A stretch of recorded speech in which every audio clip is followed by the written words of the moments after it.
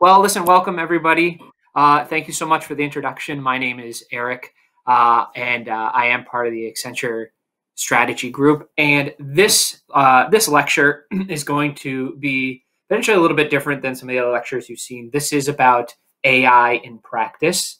So it's really less about the technology of AI. So I'm not going to go into the gory detail of AI. And frankly, I'm not qualified to either. Although I have an engineering background, I do not work on the specific mechanics of AI.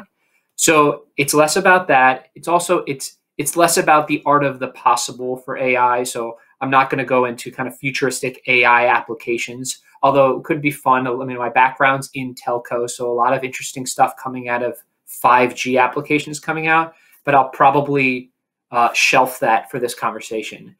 This is more about the art of the practical, maybe not as sexy, but still exciting nonetheless. But this is about how to apply intelligence, applied intelligence, which is Accenture's go-to-market strategy for AI, and the combination of AI mixed with data, applications, insights, analytics, and really how to generate value from all those.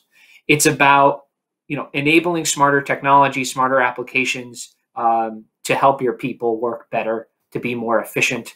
It's about customer enhancements, and preferences for the customer. And so using AI applications for that, automation, end-to-end efficiencies in supply chain.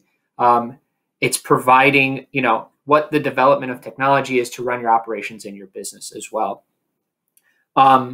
So it all kind of envelops into the transformation of a business. So whether it be a digital transformation, sales transformation, data transformation, it's how to use those AI enablers to do so. And so that's what this conversation is going to be about. And I'll try to keep it light as much as I can. And it sounds like questions will be saved towards the end, and I'd be happy to answer any that you have.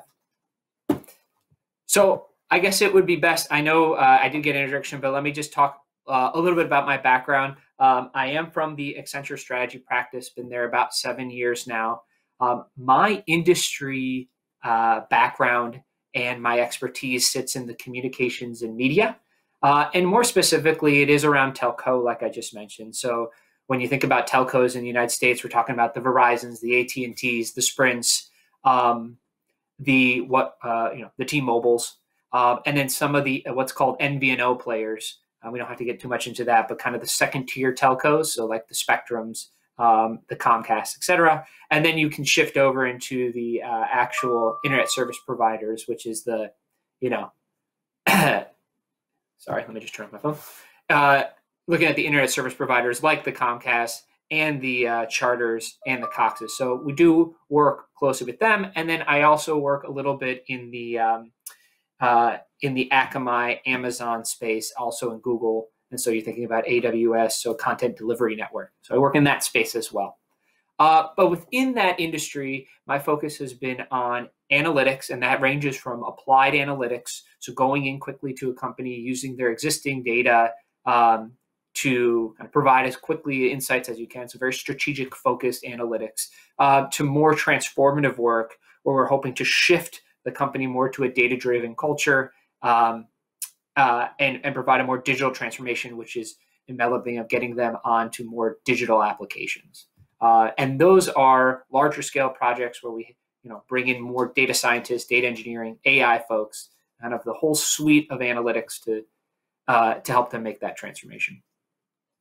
Beyond that, I do a lot of teaching. I do teaching at Accenture, part of their analytics learning lead. So we do a lot of learning at Accenture. So that's inside and outside of the practice, teaching the clients and teaching our own resources. And I also teach outside of Accenture. I am an adjunct professor at NYU at the Management of Technology. So I do teach data visualization to the master's students. I also teach tech strategy, or have taught. I'm not teaching it this semester. There. Prior to NYU, I did teach at Columbia. They do have an applied analytics program out of the masters. So I did teach there, and I've just started a blog, so I'm going to plug that one as well, called Data, Dabble, and Design. I'm happy to shoot out the link, where I provide different information from tutorials to kind of where I'm seeing analytics going, just my perspective. So that's another fun side thing. More personal level, I'm from New York City. I live now in Boston, and we're hunkered down here because of COVID. Been working from home, enjoying life with that. Share an office with my wife and 2 kids and family. So there's been some positives there. But we're hunkered down here out of Boston. So that's a little bit about me.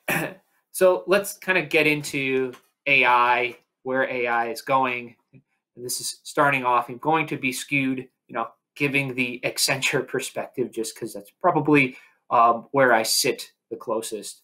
But here is Accenture's perspective. So Accenture has, they do a lot of these kind of larger scale CEO surveys where they talk to various CEOs at different C-suite levels and get their insights on what they think about varying topics. And they did that on AI. They do it on various other things. But the one on AI was particularly interesting.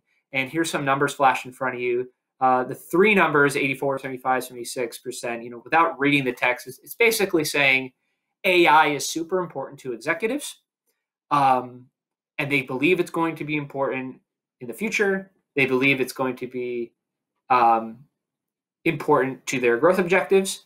And they believe that they're not fully equipped to get there. So there's this gap that they recognize.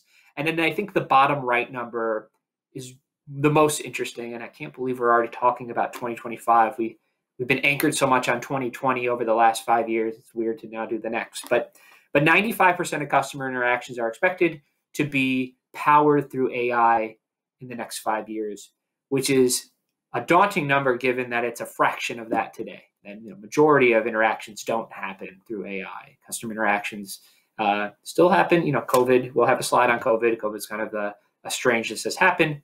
But prior to that, most interactions still happen in stores and through customer service, et cetera. And that shift is happening and it's being accelerated by COVID. Not to overwhelm you with data, but I think I'm going to. So the second one is, another study. This was actually done by Deloitte, which is Accenture's competitor, but that's okay. These are all public surveys. They came up with similar results, and they kind of took it another step where, okay, so they know AI is important, but what are some attributes to that they're going to be focusing on? And so unsurprisingly, customer engagement, so self-service, which is a really cost reduction play, but it may be in customer enablement play, so a growth strategy as well. So focusing on the customer as well as next best action tools. And for those not familiar with that is more or less a tool that will help a representative or enable a customer representative provide the best service to the customer. So it's an AI tool that overlays on existing capabilities. And the third one is around advanced operational analytics.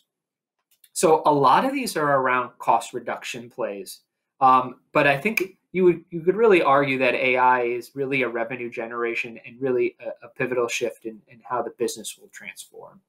And so the immediate dollars are going to cost reduction plays, but I think they'll soon shift into larger scale strategic board director conversations. And I think it already has been, and it's accelerating in that direction. So last slide on data, just to round out where we were, where we are, what we think. But I would be remiss if I don't talk about kind of the impact of COVID to AI and overall digital. And I don't have to tell everyone here, we're 9 months into a pandemic. We've all felt the impact. We've all made adjustments to the way that we're consuming products or purchasing products and interacting with their businesses that we like and don't like, et cetera. But the truth is in the numbers. And so there's been a huge shift, starting on the left side here of the slide, there's been a huge shift across the globe in revenue generated from digital. Click to connect, or what's called buy online, pick up in store, which is really big in the US, particularly you could think Walmart was an early adopter to this, so buy online and picking up in the store. But others have followed suit, and that's just through the roof. And this general e-commerce has kind of tripled over the last few months. And these data points are actually a few months old, so I can only imagine they've minimum held steady or have gone up. So things are moving more towards digital, and some some companies were prepared for it, some weren't. Some companies were well positioned to begin with. So to give you a few examples, like I said, I work in the telco space, and I've been on projects where we are supporting them with a digital transformation, meaning trying to get customers to purchase phones via their digital application, so their apps, the website, etc. And typically that channel sees 5-8% of most of their total sales. Most people buy phones in the store still. And our goal was to help move it, tick it up a few percentage points. There's a lot of cost reduction implications to that. Fast forward to COVID, and that was last year, those numbers. Fast forward to COVID, and it's now at 60%, 50%. So they've quadrupled more than that, 10x'd their channel shift in a matter of months.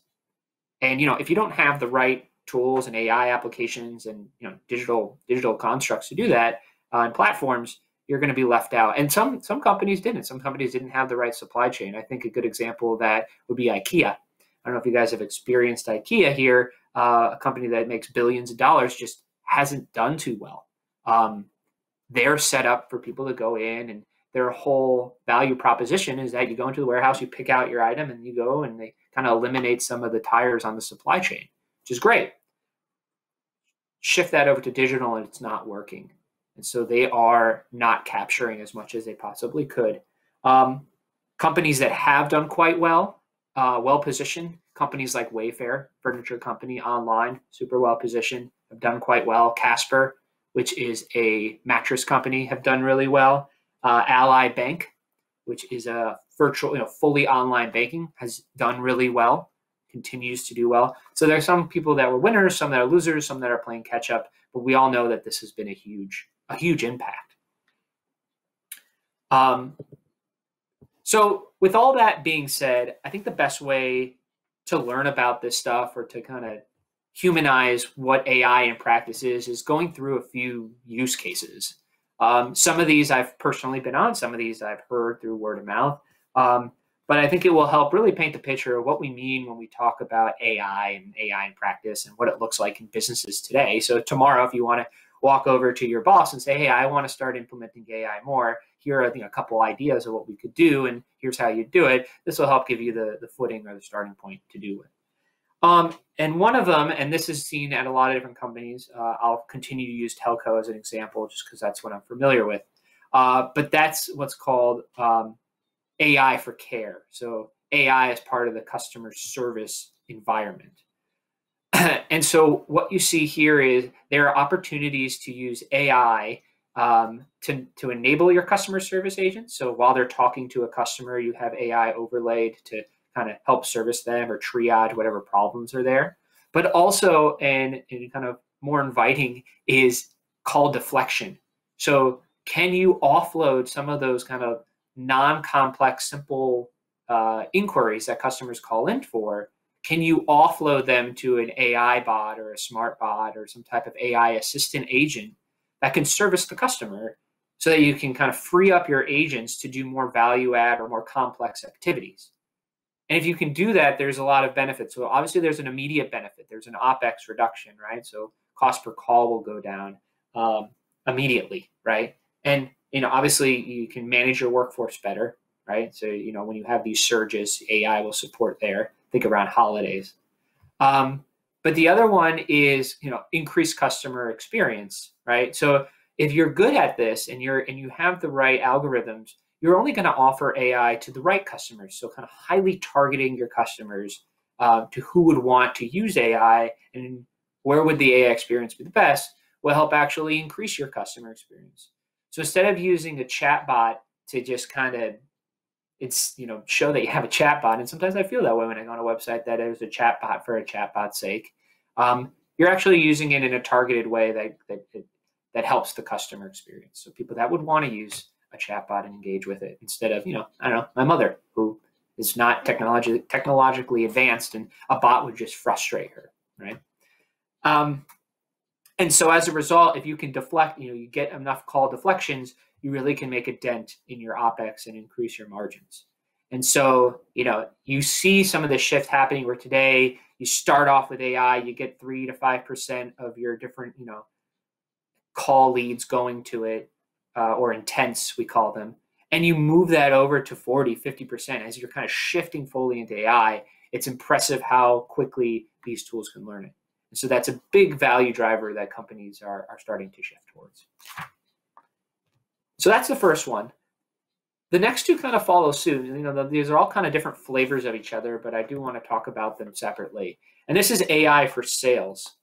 Now, sales is an interesting one, and it's probably not the first place you'd want to go to when you're talking about AI, because it's the lifeblood of a company, right? It's your revenue driver. It ties into how your company makes money. And the last thing people want to do is to lose a sale because your AI bot provided the wrong response to an intent. There is influence in sales. That being said, though, if you can use AI in a practical way, if you're smart with who you're targeting, if you can really understand the DNA of your customer, you can get to the right people who would be willing to use AI, right? So let's continue. We'll keep going with telco because, again, it's what I know. It may not be the right move to do AI on somebody that has a family plan, that wants to get 4 lines, they want international calling, they're maybe a little bit older, they're not technologically savvy, you've done some diagnostics on the individual and they haven't logged into their account once, or maybe they haven't logged in 6 months. They have a Samsung, X generation that's 5 years old.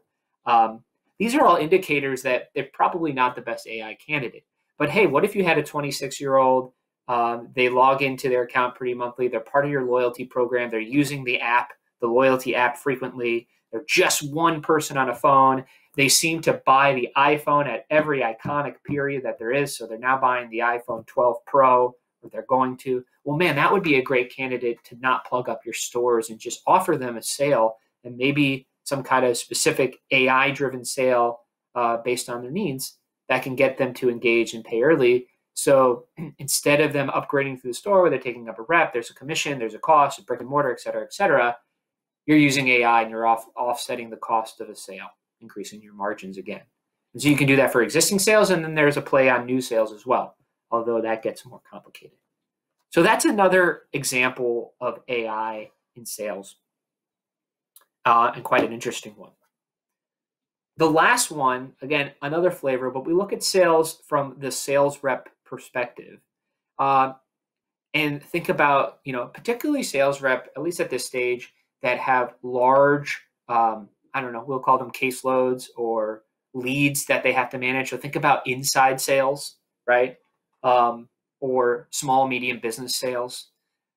So AI can be used to overlay, so kind of getting a virtual assistant, so to speak, that can provide next best actions, that can provide upsell, cross-sell recommendations, that can bring data from different locations to make a more omni-channel experience. So when you're talking to sales, you can start to find out if they went to a store, if they used online, if they talked to a customer representative, and start to bring that information in real time to get information back to the sales rep and give them the tools that they need so that they can close the sale and they can get the customer what they want when they want it. And it also can be used to reduce all the administrative burden that can weigh down sales reps and keep them from doing what they should be doing, which is sales, right? They should be doing everything they can to get in front of as many customers as they can, and using AI to provide the administrative burden and push that down. So I've seen this start to pop up. Again, sales and AI, it gets people anxious. People don't want to play around with their sales dollars, right? But as it's being developed, it's really starting to take off, and people are starting to see the value of AI in that respect. Okay, so we talked about a few examples, how AI can help drive revenue, drive OpEx reduction, and margin expansion. But how do you it sounds nice, but like kind of where do you start, right? And how do you move from kind of proof of concept AI, where it kind of feels academic, to strategic, actually kind of implementing, driving, and then strategically scaling? And how do you kind of make that shift? And it really starts with the data, right? We know that data is the fuel of AI, and data today, as a consultant, you kind of see various types of businesses, and there's a few reasons why data today, in general, has been tough to manage and hasn't been the best to unleash the power of AI. And one of them is that, data's kind of all over the place. It's dark, it's dirty, it's not set up properly. And then the second reason is it's siloed a lot. A lot of these companies have different data in different locations. And so the issues we see at different businesses across these kind of three paradigms is, one, you got these siloed datas and these monolithic SAP systems or ERP systems that just aren't communicating with each other. You do have these systems, that are kind of large. They get these great warehouse data, but they're not agile. They can't adjust and be flexible. So that's another issue that we're seeing. And the last one is just, and this is probably where I focus in on the most, given my position at Accenture, is around the cultural challenges with data and AI. We've talked about sales as an example, right? Like, you talk about kind of influencing the customer and sales, sales representatives being able to have something that they can do that a computer can't. That runs deep, and that runs across the organization. And so to kind of kick off an AI project or just a digital project, even just analytic project, you really have to get these data systems in check. And there's a whole kind of field of work to do that, and that's happening in parallel as AI is being developed. And frankly, I think AI and concepts are moving faster than the data is able to harness it, where we have kind of a ton of data and we haven't figured out how to wrangle it correctly and quickly. And the companies that can do that are the ones that are winning. But where a lot of my work comes in is kind of, how do you build the team? If you want to go in tomorrow, how do you build the right team to get there? And there's a couple things, at the bottom of the slide that can help do that. So, one is having a strategic-led, individual or group of individuals that are strong in analytics, understand AI and the concepts, and are able to start working with the business, working with the data to find opportunities in areas that AI or more robust analytics could be used, or machine learning, et cetera, to whether it's increase revenue or reduce costs. And then they can actually point to it and size an opportunity. Say, hey, listen, if you do this thing, and we've seen it out in the market, if you do this, we've done some analysis, and you have an opportunity to increase by X. You have an opportunity to kind of reduce costs by Y. And, if you want to get smart with it, you can do it over time. If you want to be more analytically robust, you could do things like A/B tests or even, BA tests, et cetera. But at the basic level, you could have a number and point to it and say, hey, here's the opportunity. And that really puts kind of things in perspective, because when you bring that opportunity in front of people that say, like, you shouldn't do this, this is not us, this is, the data's not there, you'd be like, okay, that's okay. So you're the one that's going to close out on this opportunity. So when I talk to our VP and say, hey, we have a $3 million opportunity by doing these things, I'm going to let them know that you said we couldn't do it for these 3 reasons. And that carries a lot more. And so that can help eliminate some of the blockers. So building those conversations up and setting them up is very powerful. But then you got to back it up, because when they do say, yeah, let's do it, well, you need the right AI developers, you need the right data engineers, you need the right people to go out and start building those proof of concepts and to build them quickly.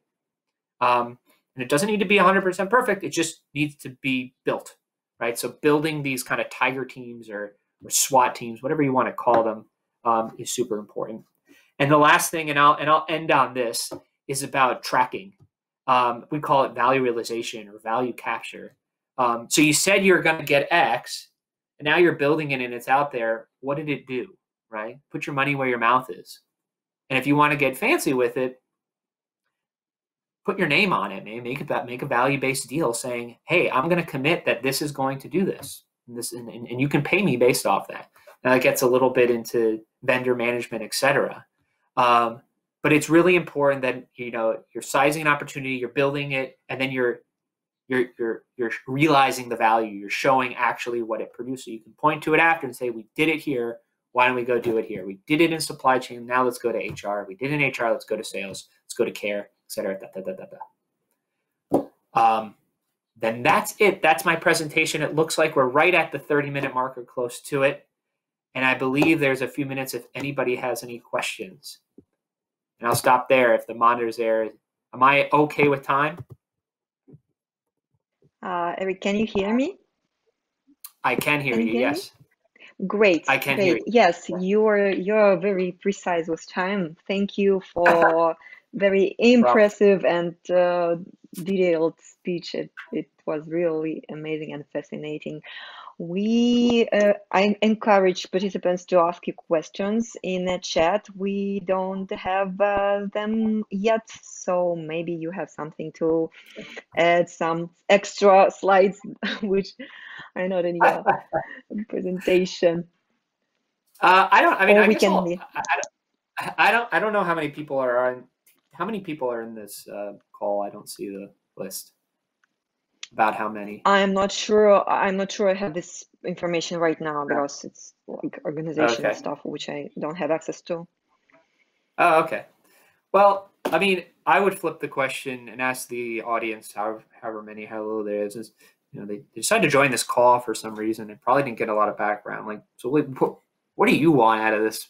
What do you want out of this? Are you here because you are working in AI and you just want to kind of stay up to date?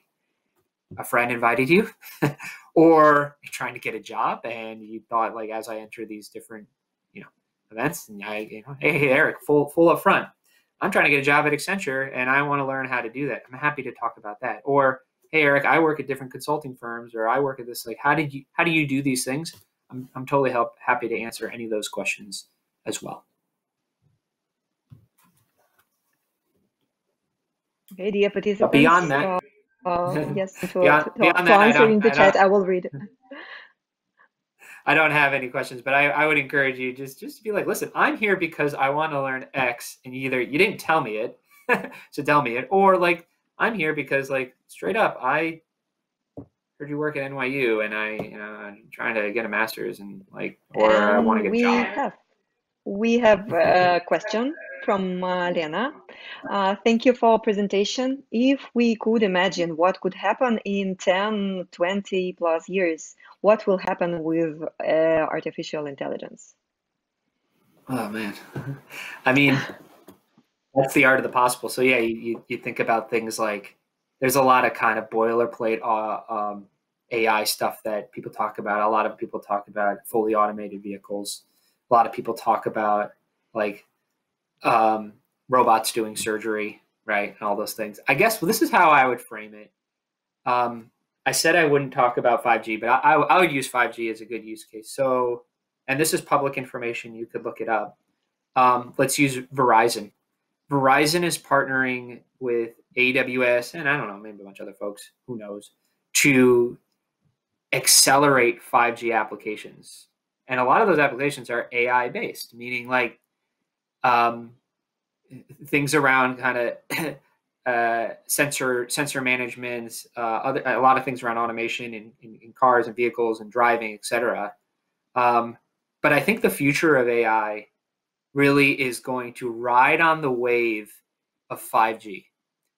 And you can think about 5G like how 4G felt 10 years ago. So do you remember 4G 10 years ago where it's like, yeah, we're in 4G. And everyone's like, I don't know, this feels like 3G. I don't really know the difference.